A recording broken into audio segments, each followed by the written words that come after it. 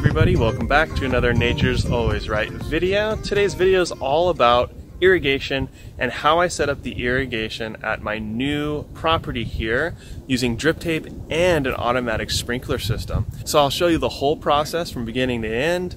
The different tools and products that I use will all be talked about and listed in the video's description as well. So be sure to go down to the description. I got all of my drip parts from dripdepot.com. They've been my favorite drip provider for the last couple of years. They just have great customer service and the highest quality parts. I've got a link down in the description for Drip Depot. Anything that you buy through Drip Depot will help support the channel.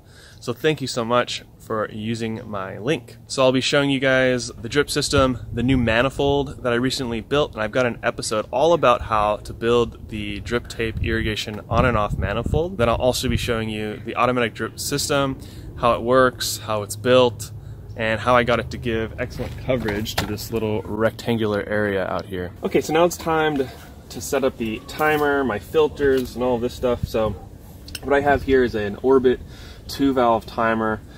As far as the kind of domestic home scale garden timers, I like the Orbit ones the best. I've had the best success with them lasting a long time, and the batteries in my other Orbit have been on for like 2 years and it's still working, so very happy with them. I've got a particle filter here, and this is just a very fine mesh screen that captures dirt and other smaller particles. I've got some dirt in there from before. I'm gonna rinse this out. Then I have my Boogie Blue Plus filter. The Plus filter lasts longer and filters out some chloramine as well. You should check out your local water district and see what contaminants that they put into your water. The reason that I use this is to help keep the biology in my soil as healthy as possible. So this is just removing any heavy metals or chlorine, which of course is killing bacteria. The last thing here is the backflow preventer. So all irrigation systems, you should, at the main point, you need to have a backflow preventer just in case of flooding or something weird with the pressure can happen where some of the irrigation water can come back up into the line, and it makes it safer so that if there was some sort of contamination in the water from the irrigation that went up into the house, it wouldn't make anyone sick. You know, this is mainly for people using pesticides and herbicides and poisons and stuff, or raw manure. We're not using those things, but you do need to have these just in case, and most irrigation codes require that you do this, just so you guys know. And I just do it, of course, as a precaution. And of course, you know, this is not my house, and I want to protect my homeowners here. So, oh, and the last piece, this little gadget I got off of Amazon to try. You know, it's not the best solution, but it measures about 1,000 gallons, and then you got to keep an eye on it because it'll reset back to 1.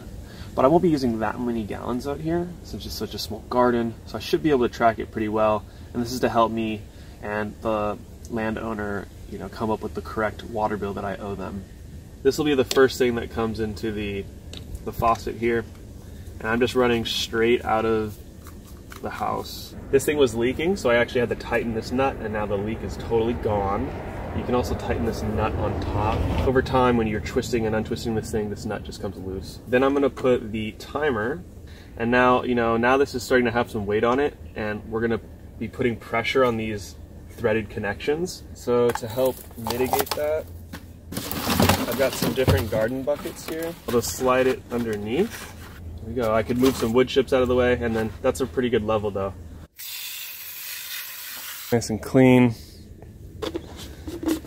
Twist it back together, all snug.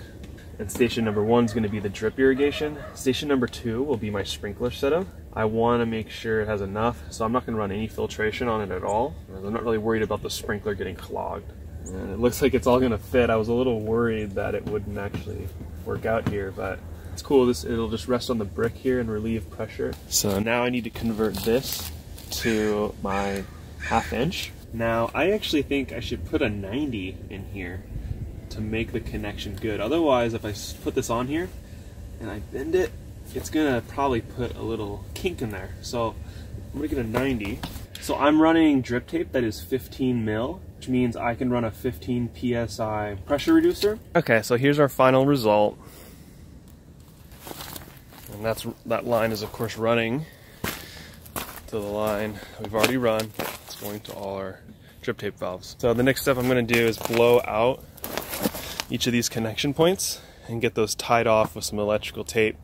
Then I'll be cutting out all of the brand new drip tape.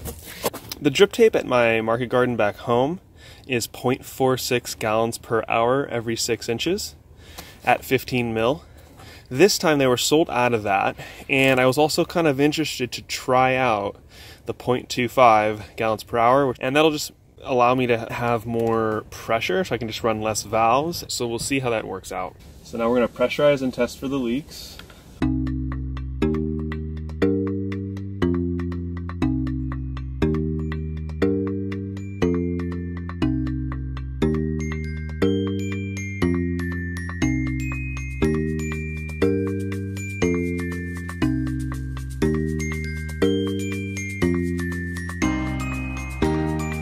As always, whenever I'm rolling something out, I'm just putting a pipe in there and something to sit it on so it can spin freely so that I can do this all by myself.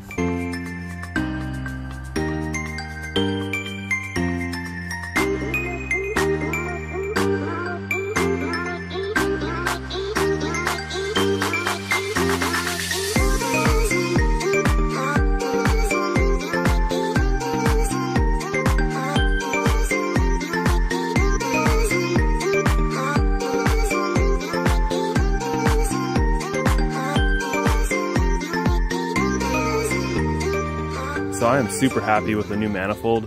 It was insanely easy to move the lines in one chunk. As you saw in the video, just moving them from side to side and then putting them back on. So man, I'm just so stoked on how easy, and it's easier, cheaper, and more efficient. So gotta love it. So I'm just gonna put the lines back on. I'll have the first 3 beds planted, and this will be the first succession of planting. And the sprinklers are working wonderfully as well. Okay, so let's take a look at the sprinkler system and how that is all set up. The sprinkler is also being run on 1/2 inch, but 3/4 inch would be an even better size to run it out, so I have more water volume, I could spray it out. But because this is such a small piece of property, it's about 1,200 square feet, I figured that I could actually do it on 1/2 inch, and I was able to. But for anything larger, you should go 3/4 inch. And that even goes for your drip system as well. Anything that's 2,000 square feet and larger, I'd recommend just using 3/4 inch poly. That way you don't have to run as many valves. I've got my first valve here that's running to all the drip system. Then this valve is running to my sprinklers. Okay, there's no pressure reducer on it. It runs to this T, which runs out to this corner, runs over to that corner, runs down the line, and then all the way over to the middle. So it's all connected on one system, and I was able to have enough pressure to do it. So now checking this out down here, I just put a 2x4 stake into the ground, use some coupling. I did put on and off valves on here just for the heck of it. That way it would give me a little bit more control in case I didn't want to water a certain area, or I can actually control the pressure with this. If I run it at 1/2, then less water is able to come out, right? So it's just another way to control how much water comes out of this thing. So this is just your standard 1/2 inch poly twist on and off connector with a valve. These are the ones I'm using for all of the new manifold designs as well. Then as we come up here, it's 1/2 inch compression to 3/4 inch pipe threaded. This fitting, the outer diameter is threaded in 3/4 inch pipe threaded. The inside diameter is threaded in 1/2 inch pipe threaded. And then I've got plumbing tape on the inside of this to help it be more watertight. This has a washer, so it is watertight. Then this is just a Rainbird cheap plastic sprinkler. They spray about 40 feet under full pressure. These sprinklers are spraying about 30 feet for me when I have them all running at the same time, 30 to 35 feet on the 1/2 inch size.